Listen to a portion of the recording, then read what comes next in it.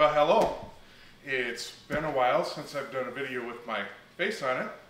So, I just bought a new toy. I figured I'd jump on, have a video with my face on it, and unbox it and get it set up. I did some videos with some 3D printers in the past, so this is kind of go on that trend there. So, somebody talked me into trying out the Bambu Lab. So I opted to go with the P1S series, which is one of the newer ones, or is the newer one. So they have the X1 Carbon, which is their top of the line, and they have the P1S, which is middle of the road, then they have the P1P, which is kind of their budget one for right now until September 20th, and we'll see what happens on September 20th. Now, I got this one with the AMS, or the Automated Material System, because I wanted to play with cool toys, and if I was spending the money, I might as well spend a couple extra hundred. I did buy this myself. It cost about $1,100, and that was with getting, I think, 4 other rolls of filament. So this one is enclosed. One of the biggest differences from, or the 2 biggest differences from the X1C is it doesn't have the big 5-inch touchscreen on it, and it does not have the Lidar in it. So, I'm going to move this to the floor. I'm going to sit and go over some of the specs. They're all on the website, but I'll mention them here. And then we'll get to opening it up.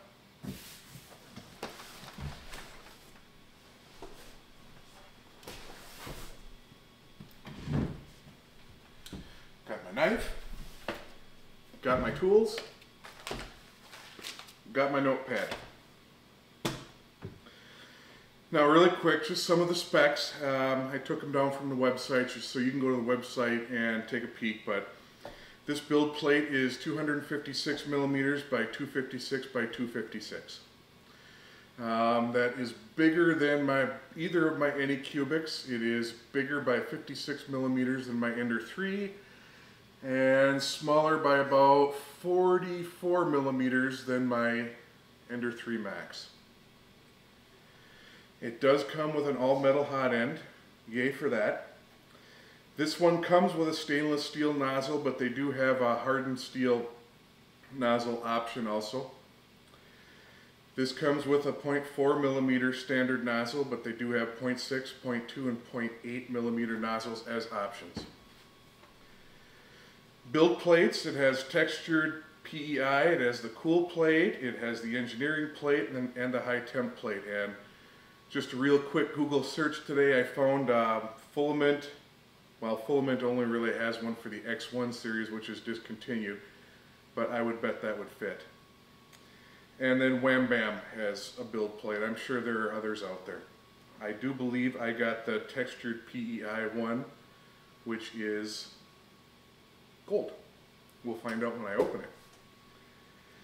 The max temp the plate can get to is 100 degrees Celsius. The max tool head speed is 500 millimeters per second.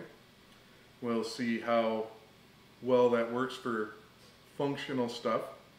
I know they say that it can do the benchy in 18 minutes. Well, that's a benchy. Is it going to do my other things in 18 minutes that I'm looking for that I do with my Christmas lights and stuff? So. Max acceleration is 20 meters per second. It does have a control board fan, a chamber temp fan, and an auxiliary part cooling fan. It does have an activated carbon air filter, so that'll be good because I'm going to start trying out some ABS just for fun. The ideal materials that it does is PLA, PETG, TPU, PVA, PET, ABS, and ASA. So I'll be trying PLA, PETG, and ABS on it this round. Eventually I think I want to get in and try TPU. It is capable of PA and PC, but they do not have that on the ideal list, so keep that in mind. It does have a 1280 by 720 camera inside, built in with time-lapse capability, and maybe in another video I'll go through the apps and stuff with it. It does have a filament runout sensor. It runs on 120 or 240 for voltage, And with the AMS, it can print up to 16 colors, but printing 16 colors would mean you need four ABSs. I got one, so I can do up to 4 colors. So we'll get rid of that. Don't need that anymore. Got a knife. I don't know if we're going to need the tools, but let's start digging in. I have to say it's packaged very nicely. Nice handles on the package, so it was pretty easy to move. There is no damage whatsoever to it, and it took about a week to ship. And UPS got here about an hour ago.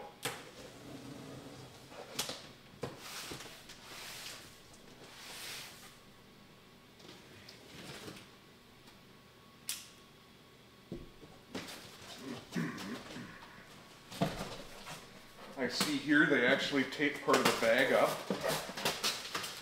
It appears that you would be using the bag as kind of the handle to pull this out. Now, just going over some of the packing that's in here already. We have some nice air packing, which I think I'll keep for shipping out seasonings. It does have some styrofoam. I'd throw it on the floor, but I just vacuumed, so. More styrofoam in each corner. So far it's packed very nicely. Now we'll get that on the table, we'll set that off to the side because I know there's some accessories, so we'll go over the accessories here first. Not too bad on weight to pick up like this. And there's the machine itself, so I'll let you guys just sit in anticipation. Sit there and look at it. We'll get to it in a minute. So we have more of that really nice packing foam or air bubbles. Really nice stuff. They did put a lot of care into the packing. There's more styrofoam down here, but we're going to leave some of that in here. So this is PLA Basic. I'm colorblind, but I think it's green. I don't know. I'll open it up later. You guys tell me what color it is. It's got support for PLA. And more PLA Basic, which appears to be in green. Now, each one of these almost appears to be about a quarter roll. You know, it would have been kind of neat if they'd have just put this on one roll, made it a half roll, or just given you one full roll. Less plastic you have to deal with, but I suppose these are reusable, so they might be handy to have. You can print out spools too for this thing. So let's get some of the garbage out of the way.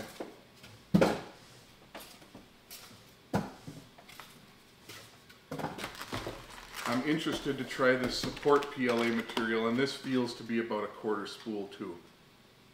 And this is obviously all Bambu Lab stuff, so it does have the RFID on it, so the machine will know what you have loaded up. And we'll set that off to the side. Kick that away, and let's get into the exciting part. Again, this is how the bag came, so these were good handles to lift it up, and they got a good bag on there that's nice and sturdy, so. But now we're about to make it unsturdy. I think my knife's getting dull. If you guys have a good knife for stuff like this, let me know in the comments.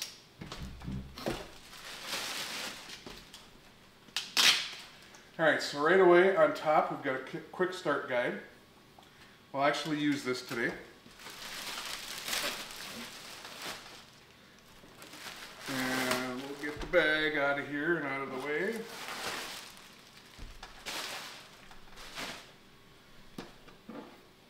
It is very well taped up. So I'm going to sit back down over here. We'll get some of this tape off. We'll just kind of work on the unpacking part of it. And I'm sure the favorite part for some people is about to come up.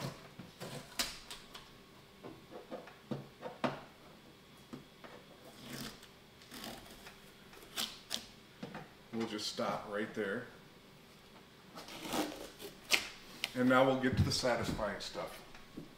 the peel. Oh wait, it's in a bag. There is no peel. Sorry. Camera turned off there for some reason. Alright, so we got the front door uncovered. It's a nice magnet on there, so it closes very nicely, very securely. The machine isn't quite as big as what I imagined it, which isn't a bad thing at this point. So, on the inside we got a bunch more stuff packed in. So let's work on getting that out. Nicely packed with plenty of styrofoam, so it's very safe in here. They did a great job packaging this. It's very secure. First thing we have here is a box of goodies. So let's just go through this before we get the really big stuff out.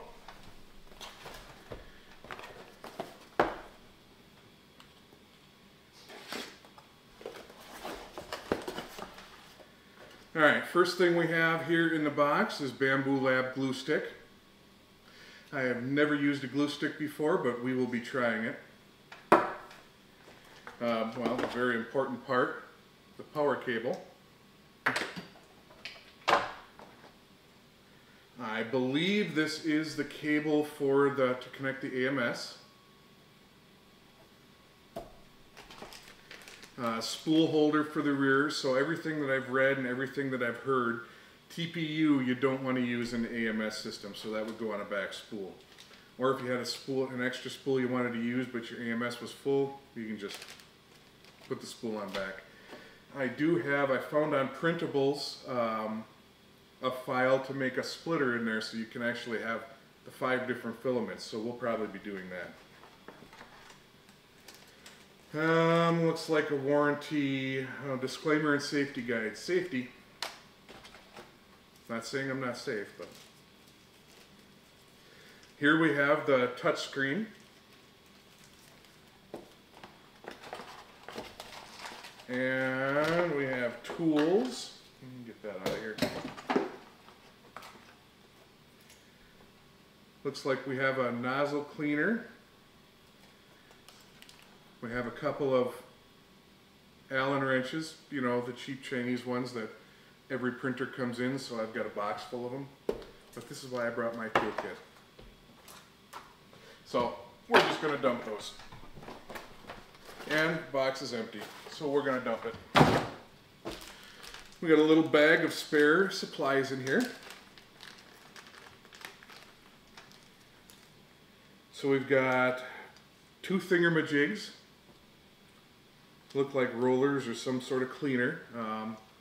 I'll have this stuff laid out and I'll get close-ups and I'll have it labeled, or I'll go into what it is. That's 3M printed phone holder.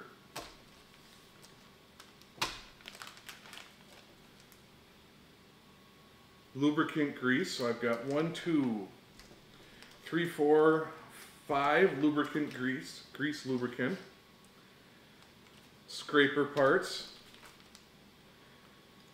hot end clip and screws,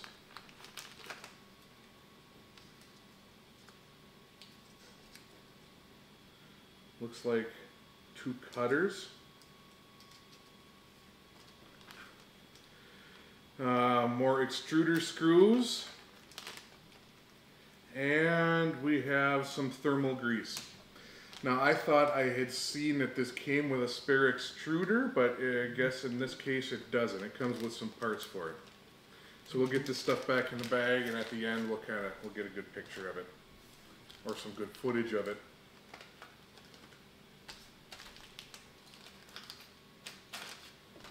Stuff. Alright, now there is one large item left in here. When they ship it, to save space and some shipping, they ship it with the AMS inside. So we're going to take out a little bit more styrofoam. Oh wait, there's a little more, but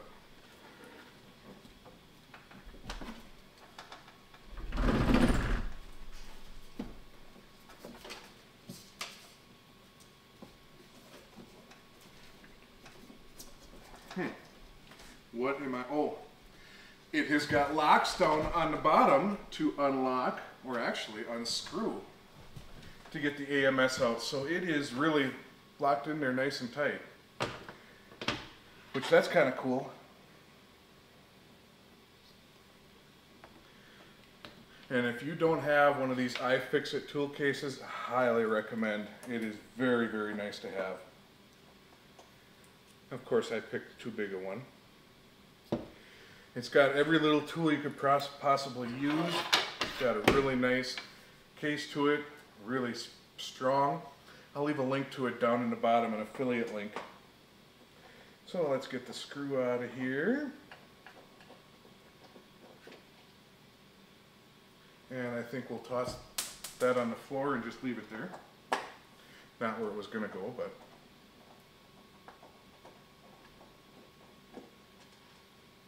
And it is magnetic. And I do believe I saw a storage, a hexagonal storage system for it. All right, now let's try and get this thing out again.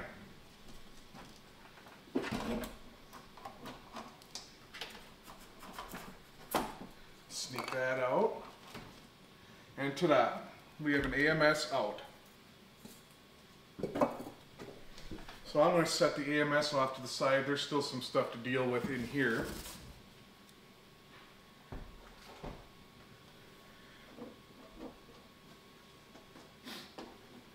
So there's some more styrofoam hiding in here. And it appears I have some more screws to take out.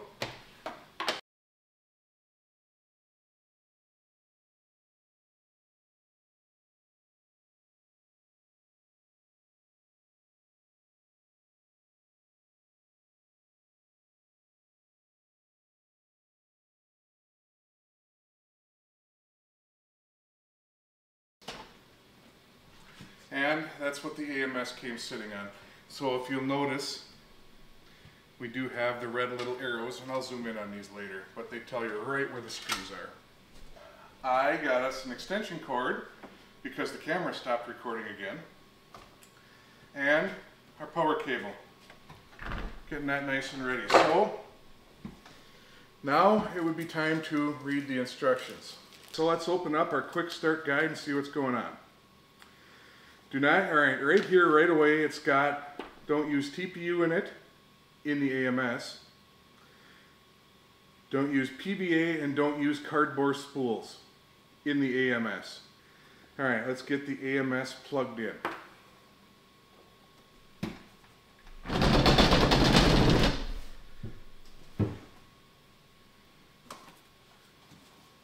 Oh, we have the nice peel here. Just so you guys can see. I have a bad habit of usually not taking these off because I keep thinking that it's just more protection, but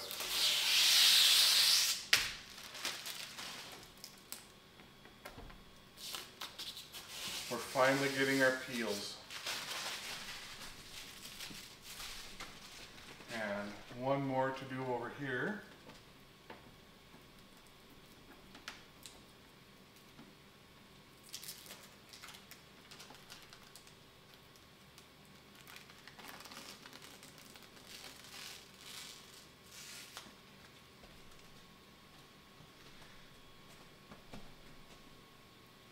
All right, we'll get that turned around and we'll come work at it from the other angle, from the other side. So if you remember, I mentioned that the cable for the AMS. So I've got two different cables, and if we take a look, you can't put them in the wrong spots. They're totally different cables. So. All right, this can plug into either one of the interfaces up here, and this is the 6-prong one. And we plug it in right back here. Sorry, I'm getting in the way of the camera, but. Now one of the downsides about back here is, you'll notice, These have a little clip on them to hold them in place. That little clip on here faces the printer, so I can't get this out without a tool.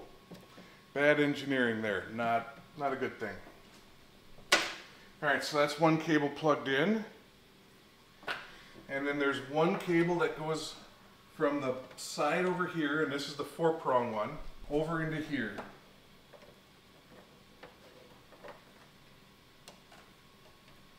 And I'm going to put the right angle one over here. Because this cable has a straight through and then a right angle one. And again, it's looking like the clip that holds it in place is going to be fixed facing the printer. And it is. Last thing we have to do is get our PTFE tube and shove it in here. Doesn't go in very far, but here's another flaw. The connector for the tube is buried down inside of here. I can't press on it to pull this tube out right now. There is a tool that we can print to do this, so we'll get that printed in maybe one of the first prints. Alright, printer binding. God, I wish I had glasses. Download the handy app, register and log into my Bambu account. Ta-da! We're in. Alright, connect the printer to power. Let's do the power thing now. We'll kind of get this over here. Use Bambu Handy to scan the QR code on the screen and bind your printer to the Bambu account.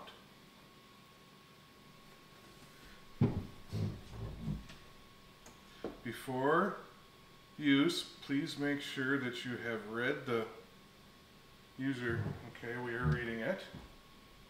Next, alright, I'm going to tell them I am in North America, so I have to select my region. Scan the QR code to configure Wi-Fi and user account. So, scan QR code. The scan QR code is right in the app. So, QR code scanned. Would you like to bind the printer? And it is binding now. Waiting. Waiting. Now, I am going to move this over and move the camera into place, and we're going to start the self-test. I am not sure how long this is going to take.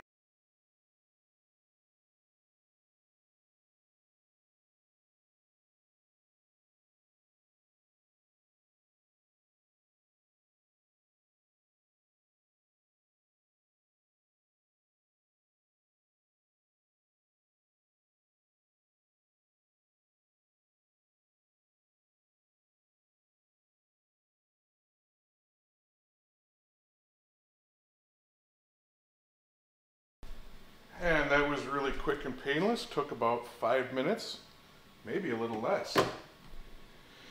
Alright, while we do this right away, I noticed that we have a new firmware, so we're going to update the firmware. And let that go. Now, I think the way I'm going to run it, I'm probably going to use the support PLA quite a bit down the road, but I think I'm going to keep that on my right-hand side. That upgrade is going pretty quick, so cut this off, and I'm just going to wait till it's done.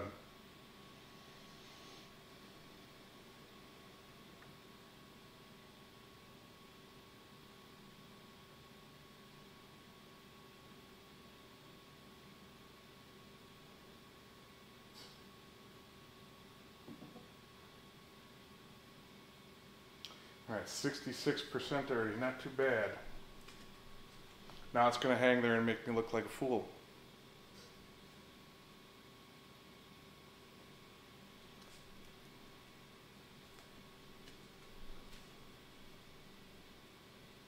There it goes, 81%, 82%.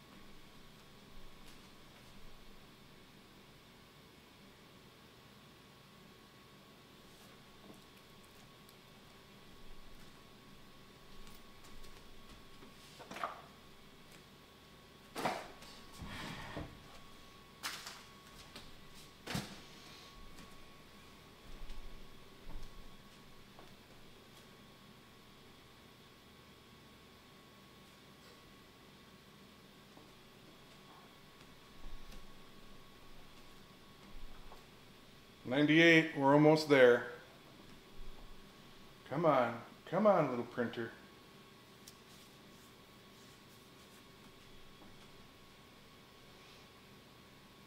My dog is sitting over there wondering who I am talking to. She is looking at me like I'm crazy. All right.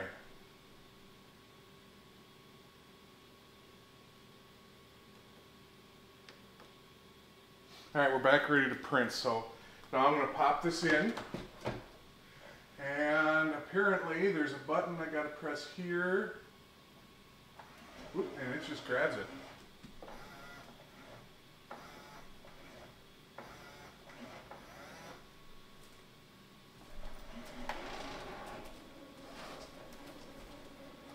And boy, does it ever just grab it. Oh, where's my cutter? That's a little loud. I mean, not unmanageable, but it's...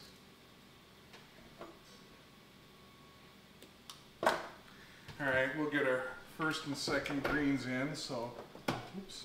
I think I see the little RFID chip hidden right down here, so if you get one of these spools, it looks like it's right under the Bambu Lab label.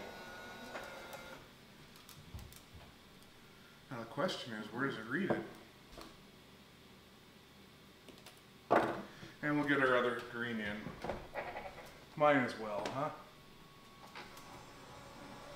You don't even have to push it that far. There's a little button to push in. Then it's just, you stick it in maybe 1/4 of an inch and it just grabs it. So we'll close this up. And I am going to move and I'm going to do a benchy and I'll do the time-lapse video of it. All right, so hey, I'm back.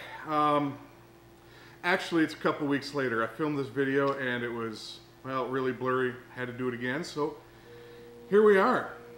So now I've had the printer and I've been able to use it for longer than what I expected for making this video. And overall, I'm impressed. I've had some issues. Most of them were probably on me, but I'll just go over them really quick. I've had a few failed prints. You know, we got strings and I got some blobs, and this one was actually a catastrophic failure that I had to change out the hot end for. Trying to fix it, I broke a wire. By the way, really easy process to do that. One of the failures I had is I had the wrong bed setting in Orca slicer. I use Orca, not Bambu, but I have tried everything in Bambu too. A few times I had issues with the spool and the AMS. It just wasn't loading right. That's since gone away. I've been using the machine pretty much 24/7. Right away, and I knew this going into it, I had heard about it, but right away with the cover on, I couldn't print. The cover was kind of pressing down on the Bowden tube. The filament wasn't making it in there, so I did have to make the little arm to keep the Bowden tube up. Wasn't too big of a deal. I knew it was coming. I empty spools. Now the spools they twist on, so there's two separate parts. They twist on and you can put refills on them. A couple of times I've had it where in the AMS that's come apart, and well, I made the mistake the first time of taking it out and trying to fix it, and that didn't work, so I was going to try to re-reel it, and that was even bigger deal, so I ended up getting it fixed. But I have learned that if it doesn't hurt it in there. So as long as I don't take it out, I don't have a problem. It still prints fine. One thing I hope that comes in as a feature in the future is the SD card. You cannot access it from the slicer at this time. It's just not a feature available. That would be really nice if we could get access to that, get the files off of it, you know, the camera files, but it's not a big deal. As you can hear, maybe you can hear, I don't know, the printer is running right now. This isn't as quiet as those enders. You know, I can sit here at night with the enders running on, watch some TV and not be bothered. You can barely hear them. This one you can hear. When it's doing its calibration and setup, it's a little bit louder. It's got a little bit of clunking around as it moves. It isn't a deal breaker. I mean, I can still sit here and watch TV. Would I want it in my bedroom? No, probably not. I'm sure in the future that'll change and they'll do better with that, but that's definitely not a deal breaker. Some things that I've been loving about this machine. It works flawlessly. I mean, I set it up and probably, well, because I was doing the video, it might have taken 15 minutes, 20 minutes maybe. It went together quick. Another 10 to 12 minutes for the calibration, and I was off to the races printing. I mean, I had my benchy here printed out within the first hour. It was a breeze to set up in Orca. Basically, you select it and it's set up. I did try it in Bambu Studio, and it was a breeze to set up there. The learning curve, there is no real learning curve to it. I mean, if you can move the files in and out, you can print. When you start to get into more complicated prints, there's going to be learning curves, and I'm going to try doing some of those. Multicolor prints, they take longer, but they're a breeze to do. So a beginner, even a child, could probably operate this machine. I did like the fact, and I was surprised because I had heard that this wasn't true, it came with an SD card. That was awesome, and I found out because I was trying to push my own SD card in a slot, it wasn't going in. There was one in there. As I said, beginner friendly, the generic settings, oh, PETG. I tried for weeks, and working with several different people on those Ender printers, I could not get PETG to print for anything. The Anycubics, it worked fine. This one, generic settings, I had Overture PETG in there. Printed it, no problem, generic settings look good. I actually printed some paint can holders, and they're perfect. So that is a huge bonus because a lot of the stuff that I print to use is for outside for the light show. Dimensional accuracy is great. Haven't had any issues with any of that so far. I do have some Legos that are a little off, but I mean they still kind of hold together. This is going to take some tweaking, but I think that's more in the model itself. I haven't read the instructions yet. I will be after this. This is fast. There isn't any tweaks you have to make it fast. Just the generic settings, it prints nice and fast. It runs 24/7. I've printed a ton since I've had it. I have printed off a bunch of these honeycomb things for the honeycomb storage system. I've already got one set up. Vallejo paint can holders. I have the start here to a tablet holder. You know, I printed the poop chute thinger. I printed a scraper, which has gotten a lot of use and probably should get reprinted, maybe in ABS this time. Printing some Gridfinity stuff. So it's been great. I mean, I wish I'd have started with this printer. I might sell those and get one of the new, either the P1P or the new A1. I know the A1's a bit smaller, but I've kind of changed direction on the large prints that I wanted for the light show. So it might make more sense for me if I get another one to get another Bambu. Changing parts was a breeze. So I had the issue, I messed up the hot end. It was 2 screws to take out, and it was 3 connectors, and they're all right there.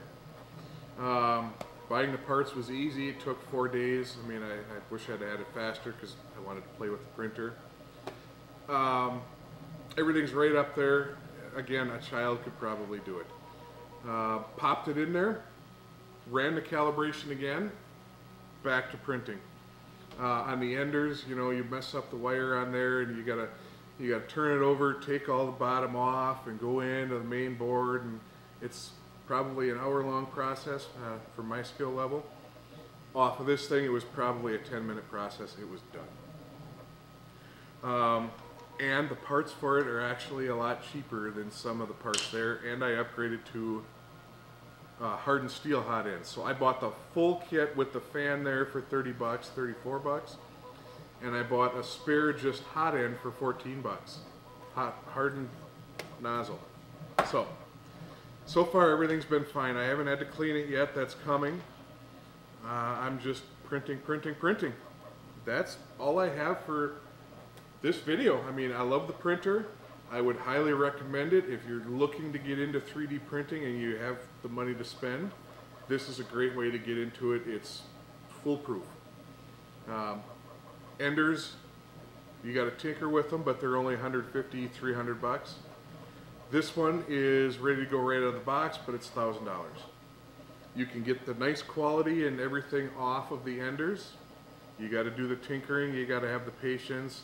I didn't like that I was spending a lot more time tinkering than printing. This one I'm spending more time printing than tinkering. With that said, that's all I got to say about the printer. I'll probably come along and do a review later. It's still got to go to its permanent home. It is lighting season. I got the Halloween light show is pretty much done, so I'll be taking some videos probably this weekend and getting them posted, and then I'll be working on a Christmas show. I'll probably have some light show videos. I might do one yet this week. And barbecue, I might have a couple. I might get a griddle. So if I get a griddle, we'll have a review video for that. I might throw in some woodworking videos because the shop is in full swing. We are doing a lot of flags out there. We've got 20 some orders right now.